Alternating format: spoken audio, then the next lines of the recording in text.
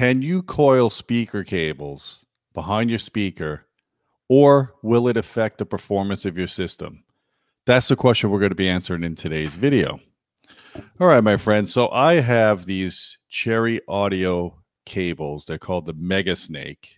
I'm Gene Della Sala, Audioholics, in case you didn't know. In fact, make sure you subscribe. Use that bell notification so you can get more videos like this. Normally, we deal with home theater stuff, but I have to keep covering the cable stuff. So it occurred to me while I was measuring these cables, what would happen if you coil it? Would it act like an inductor? Would it cause problems? And it was a good opportunity for me to test this because I just got this new toy from Wayne Kerr. It's called the Magnetic Analyzer, an LCR meter. Now, in the past, I had a larger version of this. I had the 6240 or whatever the model was. And that thing tested out to like a megahertz. This one's a smaller, more compact one. I went to go and basically send my unit in for calibration, and then I decided maybe I should get something smaller to fit on my desk at the new Audioholics Smart House. This tests out to 100 kilohertz. It measures every parameter you can think of for a cable.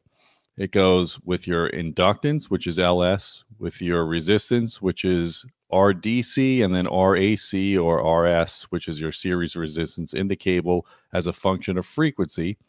And then capacitance as well. It does the parallel capacitance. So basically, taking this meter will allow me to understand exactly what's going on with the cable, how good of a cable it is, the performance of it. It gives me all the attributes.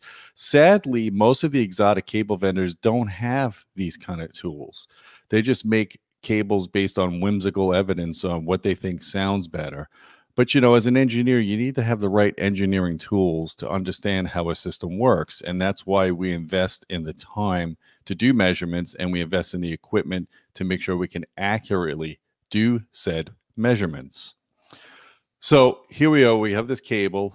This is an interesting cable. It's a braided cable. It's a 6-conductor. I think each conductor is 14 gauge. So the equivalent gauge of this cable is about 9 gauge. I did the measurements on it. I'm going to share my screen with you guys so you could kind of see what I'm looking at here, and then we could go over whether or not you could coil that speaker cable and if it's going to affect the performance of your system.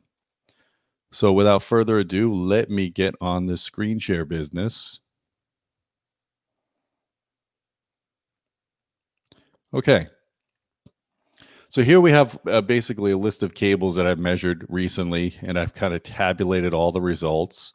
Different brands, different prices, the LS, RS, CP parameters of each cable. I'm going to put this cable down for a minute. So the one I'm looking at now is this Cherry Mega Snake. It actually is a pretty good performing cable. The inductance is relatively low. The resistance is low. I actually measured probably closer to about 10 gauge. It's close enough. It's, you know, you get some contact resistance from the connectors that I couldn't take off. I didn't want to damage the cable. So I'll give it to them. It's probably really closer to 9 gauge equivalent. So I took the inductance measurements because think about it, when you take a piece of wire and you coil it, that's really how you make an inductor. Although an inductor, in order for it to be really effective, it has to be a tightly wound coil of very thin wire. Lots of turns. You can't do these kind of turns with a 10-foot speaker cable. And you either have an air core or you have a ferrite core, different kinds of core material, depending on what you're trying to do. So the question is, if you take some excess cable behind your speaker or behind your amplifier and you coil it up like most people tend to do, is it going to be an effective inductor, and is it going to cause high frequency loss or just degradation of the audio signal? So basically, if you look at this cable that I measured, this cable from Cherry Audio, the Mega Snake, I plotted the inductance versus frequency from 100 hertz out to 100 kilohertz. So I took it as a straight cable, and then I coiled it up like I was holding it just before, and I measured it again. And as you could see, there was an increase in inductance, but it's really, I mean, if you think about it, like at 5 kilohertz, it's like 10%. Not a huge amount, but it's, you know, you think about, well, there is an increase in inductance. So how is that going to affect the frequency response? Okay. So if you know basic circuit design and you look at the cable as an inductor, and you look at the load of the speaker as a resistor. We're trying to simplify things here for argument's sake. It's basically a first order RL network. So you have an 8 ohm speaker or you have a 4 ohm speaker. I'm assuming the cable is about 20 feet in length. That's twice the length of the cable that I have here.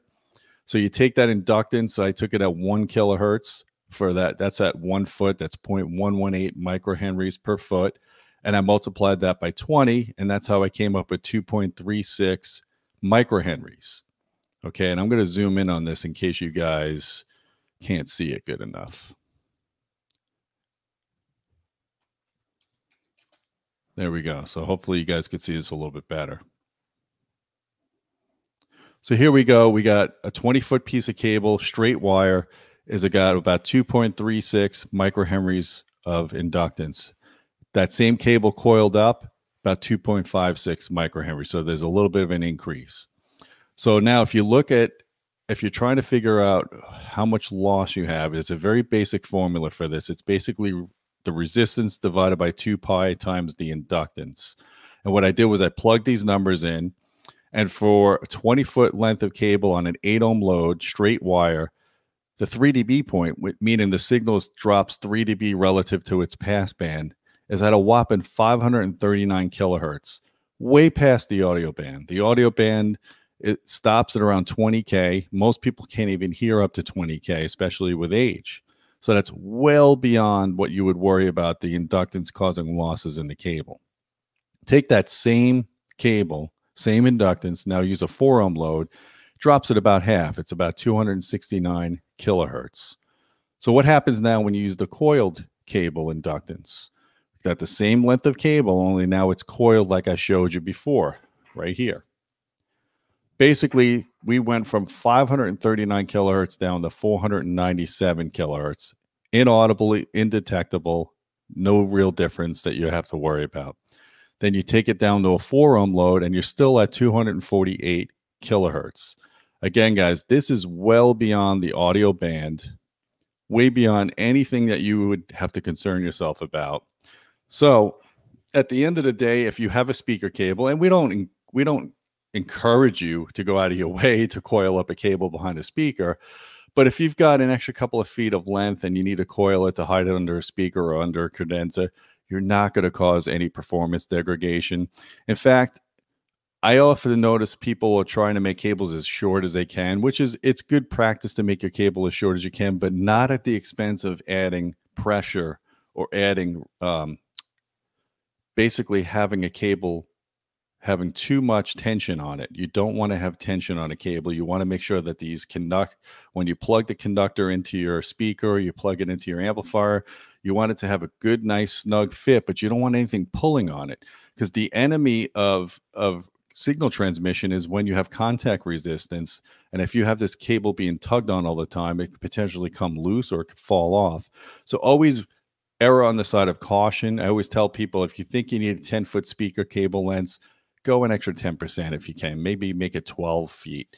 Get that extra couple of feet. You never know if you're going to move a speaker. If you need to go and kind of put some slack under the speaker or under the credenza, and it's a little coil, it's not going to be the end of the world. You're not going to cause any audible degradation. It's not even measurable within the audio band. And in fact, in future videos, I'm going to take these cables and I'm going to take a real speaker and I'm going to use my audio precision. And we're going to show you the very minuscule differences in how speaker cables affect the frequency response of the performance. So I'm kind of inspired now to do more of these measurements now that we're getting set up here at the Audioholics Smart House. You're going to be seeing more of these little kind of videos. I hope you guys found this useful. Please make sure you hit that bell notification. That way you know when these videos appear. Don't forget to subscribe to the channel. Don't forget about our Patreon channel at patreon.com/audioholics. You get direct access to me if you want to ask questions or suggest YouTube topics. All right, guys, I hope you enjoyed this video. And until next time, my friends, keep listening.